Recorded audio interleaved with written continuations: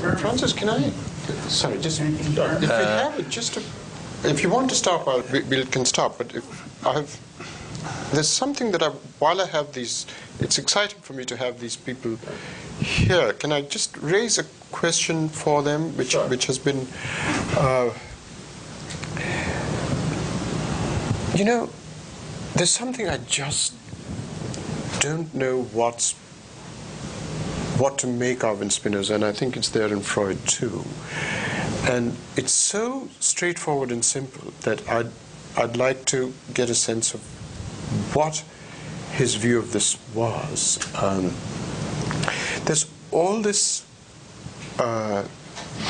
deep commitment to the normative elements, and this is part of what I was saying would be his objection to the contractualism in Hobbes and so on, is that it's all there as tendencies in nature, including our natures, right? That's very deep understanding of normativity. And there's a sense in which that's there in Freud too. That now we ask ourselves all the time the question, is this natural tendency in me a good thing or not? A tendency towards sociability? No, is this tendency that I have, of any given tendency I have, right, ill temper as it might be, or whatever, is it a good thing or not? Right? We ask this all the time of ourselves. Now, when one asks oneself that, it would seem to me, on the face of it, I'm happy to be argued out of it, but on the face of it, it would seem to me to be an utter crudity to say that when I ask of a natural tendency of mine, is it a good thing for me to have it? That question that I put to myself is not an expression of a further tendency, of a second order tendency. Right? That expression, when I ask that question, it would seem to me to be an abominable reduction to say that is just another tendency, a higher order one. But if there's nothing but natural tendency, and all of normativity resides in it, that is got to be how we think of these reflective questions we ask. But we know that Spinoza is not a crude thinker. I'm taking that as, so how shall we think of it? This is, I think, the hardest question of Spinoza, because if everything he says is right, our tendencies are what they are. They're neither good nor bad in themselves, but they are good or bad for me. All right, the proper question is not, is this good, but is it good for me? Because whatever is good or bad is always good or bad to an agent. That's fine. Now, given everything Spinoza says, the tendencies I have and the directions I go are what they are and will be what they will be, because everything is causally necessitated by prior tendencies and by the laws of nature. And I always think the hardest question I always get from students that I think can be raised about Spinoza is, well, if that's the case, then is there any meaningful way in which I can ask myself, should I not be leading a different life? How can that question even be raised? And even if it is, doesn't that presuppose that I could go other than as I'm going? And how can there be room in Spinoza's system for that? But that is leaving out the factor of reason, which plays such a... Reason is the improving tool. Nothing is good or bad in itself. That's absolutely true. And and there's no such thing as morality in Spinoza, although one of the most important things about Spinoza is his ethics and his attempt to reform what we think ethics is, because morality is only significant, or only begins, let's say, in Spinoza in relation to society. So it's when you form a community and decide, well, shall we do it like that or do it like that? One is going to be better than the other for the group. That's morality. That's the beginning of morality in Spinoza. And I think that this is the idea that nothing is good or bad in itself. It's only good or bad for in relation to society, in its social relations. And therefore, that's only the case if it's good for me in turn. Something is good for you as an individual, but you also have to think of what is good for the society in which you live. His politics is very much bound up with his ethics. I think we will agree on that. And the tension in all these radical Enlightenment thinkers is between what is in your individual interest and what is in the interest of society as a whole. And ethics is the science of how you manage that tension throughout the radical Enlightenment. And this is a new development, I think, in modern Western thought. And this begins specifically with Spinoza, but with an element of Hobbes, because the elements of that perhaps begin a bit with Hobbes. But it's only I think, consciously and explicitly and systematically developed as a new conception of what ethics is in Spinoza. Let me just add to that, because I think that's very right, what both of you have said. I think the way the text is supposed to work is this. So the reader picks it up, and Spinoza tells that reader, this is the way you normally operate in the world, and these are the messes that you get yourself into. And there's sort of a parallel with the state. This is the way the state normally operates, and this is the mess it gets into with repression and so forth. Now I'm going to give you full information about the universe and about you as a machine.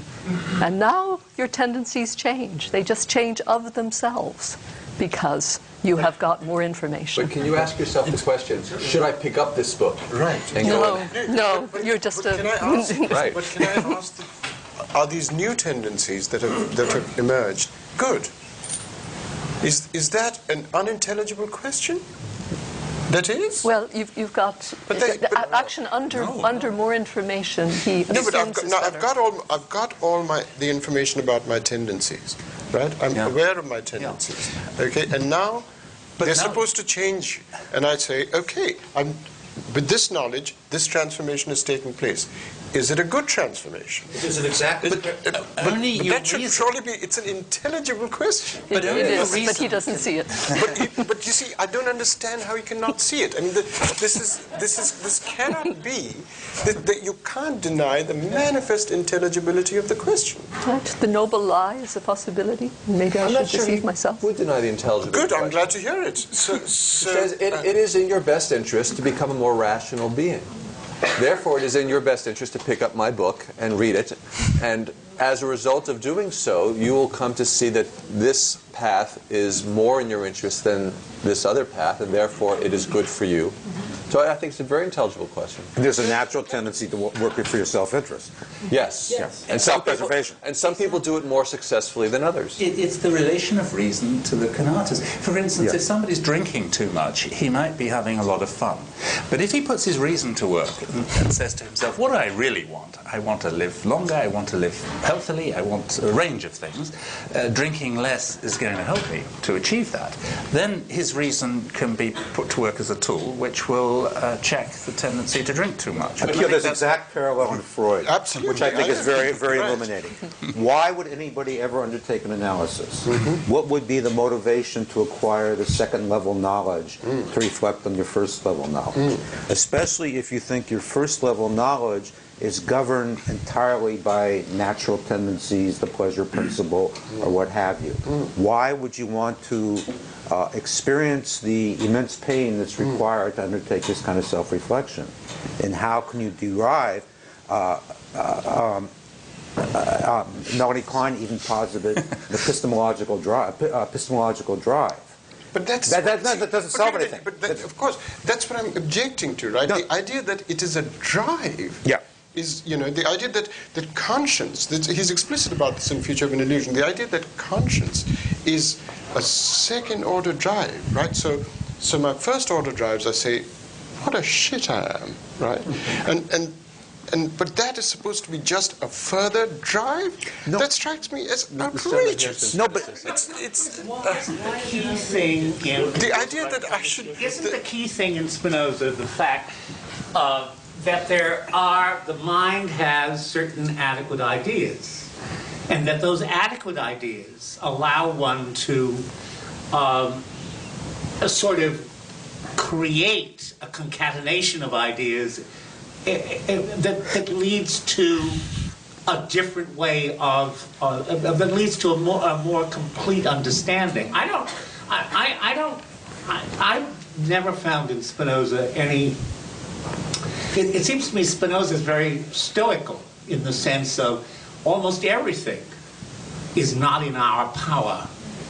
But that one can arrive at a certain way of understanding, and that because of the parallelism between ideas and matter, that can there's some kind of that as your ideas are unfolding and joining in some kind of concatenation, the physical states, there's some kind of concatenation occurring in your physical state, perhaps a simplification of the way you live or what you eat and that sort of thing. I don't think Spinoza is all about shoulds. I think it's about... Yeah, my worry is that he's nothing about shoulds. I agree with that. I don't think he's about shoulds. I think it's about understanding where one is in this universe of push-pull, click of this mechanical, in a sense, mechanical universe. But you say that as in a tone of praise. I don't say it in a tone of praise. You just described it. That's where it seems to me he is, and okay. It's a different. It's not the way of thinking that I think, but it's the way of thinking that he seems to think.